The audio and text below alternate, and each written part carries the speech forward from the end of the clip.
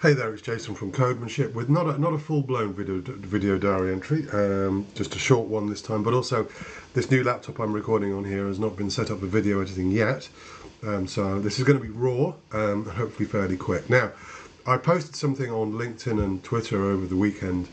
It was about null checking in core logic, but it was maybe I was being a bit too specific there. Really what I was talking about is invalid data, essentially, checking for invalid data in your core logic. My point was that you shouldn't need to do it, really. That invalid data should not make it that far. Now, I wanted to illustrate this with a very simple example, which is a square root calculator. You give it a number, it calculates the square root, but the number must be positive. It must be greater than or equal to 0.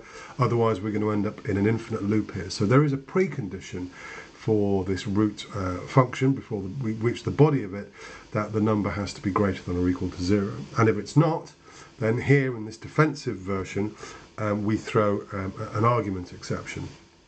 Now, this is a very common style of programming, but when you put it in your core logic, first of all, it complicates the code, and if you've got lots of checks you need to do, it can make it very complicated. But also, it doesn't necessarily simplify the client code, because the client still has to handle that exception. And of course, if they don't, then it's going to bubble all the way up the core stack unhandled until it reaches the user interface, which is largely considered to be bad form. Let me just illustrate that now. I've got a little web service that's using this root method here. So hopefully we'll get So if I give it a number to calculate the root of, like 25, for example, we get a nice little output, hopefully saying the square root of 25 is 5. Now, if I give it an invalid number, a negative number, like -1, for example, we get an unhandled exception. Now, this is just the default ASP.NET Core developer error page. Many websites have some kind of default error page that gives a very helpful message like, oops, something went wrong. But the idea basically is this is not meaningful user experience. Now, the thing about defensive programming, particularly throwing an exception, is that you are actually changing the user experience here. You are changing, but you might not think that you are. You might not realize that you're doing it. I often find developers writing code that throws exceptions or handles exceptions, for example, that is actually defining the user experience, but they're not actually thinking about the user experience. So you get those kind of unhelpful messages. Maybe helpful for us to debug it, but not very helpful for the end user.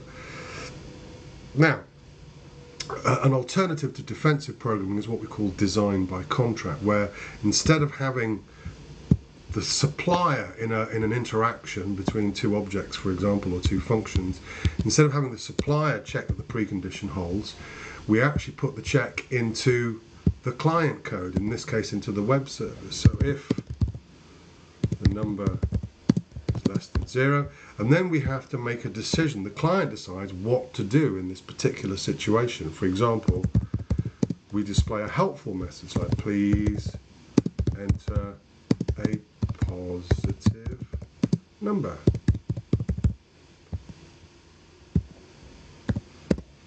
So here we're defining user experience, but we're doing it explicitly in the client code. Let's run that again and see what kind of experience we get instead. Okay, any minute now. Yeah, so here, if we ask for the square root of -1, instead of that nasty unhandled exception, we get a nice friendly, user-friendly message with some instructions there. So that's one of the big advantages of design by contract is, if you think about it, if you think of a situation where you might not satisfy a precondition, like for example, if you're trying to catch a flight at an airport and you've forgotten your passport. Now, they can check that defensively at the gate and go, no, you say you have to have a passport. But they can't tell you what to do if you don't have a passport. That's not up to them, that's up to you. Do you rush home and get it? Do you phone someone at home and ask them to bring it? Is there not enough time, so maybe you've got to now find a train ticket to get home or book into a hotel and rearrange the flight for the next day or something? What do you do? That's up to you. In the same case here, if the number is less than 0, what to do is decided by the client. It is part of the client experience, the user experience. Now, there are places where we would do design by contract. Typically your core logic. You would assume in your core logic that duff data does not get that far. When I see defensive checks in core logic, it reminds me a little bit of living in student houses or shared houses where everyone has, locks on the door, basically. Everyone has padlocks on the door. Strongly implying that either the people in the house don't trust each other, in the same way that if you're defensive checks in your core logic, what you're saying is I don't trust me or the other developers in this team not to call this function under invalid circumstances or with invalid data. Or it implies that your external security needs beefing up. And what I've done here is I've beefed up the external security. So I'm programming defensively around the edges where data is coming into the application from user interfaces or from web services or from databases, which is another form of input. And so I'm protecting my core logic from duff data at the edges. So it's a nice, pristine and simple in the core. So that's where I would normally do defensive programming, and then I would assume, no, we're never going to get that far. If it's a negative number, we'll never actually call that method, because it's not enough that the root method is correct by itself. The software is only correct if the people calling that root method are calling it when they're supposed to. Or if you're throwing exceptions, handling that exception when it happens in a meaningful way. So correctness is not just defined by the individual modules or classes, it's defined by the interactions between them being correct too. And therefore, design by contract simplifies those interactions by saying, look, the client has obligations that they have to meet. They can only call the root method when the number is positive. And once we've established that, then that makes the root function much, much simpler, and it allows us to define the user experience in a more meaningful way. We're not just throwing unhandled exceptions. Now, having said all of that, in design by contract, what people will sometimes do is say, look, in production, we don't want to be throwing these exceptions, but during testing, we would like to know if that's actually happened. We'd like to know if someone's called this method when they shouldn't. So you might, for example, in C#, we can use debug assert, and we can ask if the number is greater than or equal to 0 at that point. So assertions allow us to ask at any point in the execution of a program whether something is true. And we could use that during testing only, to make sure that nobody is actually calling this method when the number is negative. So you could put that in. It's another form of defensive programming, but it is defensive programming during debugging and testing, essentially. It doesn't necessarily make it into production, and you still need to think about the user experience.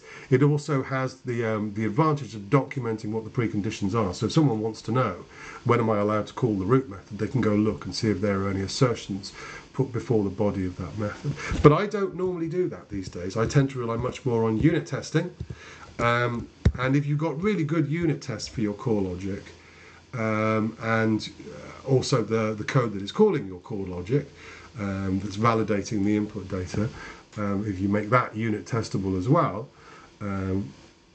then you usually don't have the need to do all these internal checks because you've already essentially checked by testing. And don't forget that inspections are also a good way of catching that thing as well. Just read the code and go, when wouldn't this work? Okay, let's go look at the functions that are calling this. We could, for example, go look to all the references. Let's find the usages. Okay, and we could go through those usages and say, okay, could that ever be less than 0? Well, the line before says it can't, because we would bang out at that point. Okay, well, anyway, that's the difference between defensive programming and design by contract. I would typically use design by contract for my core logic, so no null checks or anything like that, because those things shouldn't make it that far. I would typically use defensive programming at the edges of the architecture to basically beef up my external security so that I don't have to put padlocks on all the doors, the internal doors. And I would typically rely much more on automated testing to reassure myself that all the rules are being satisfied than things like null checking and throwing exceptions and stuff like that, which makes the whole thing rather complicated and clunky. Anyway, there you go. There's my little post for today. I hope that's cleared up some things for you. I hope it's made some sense and maybe it's given you some ideas. Anyway, stay safe until the next proper video diary.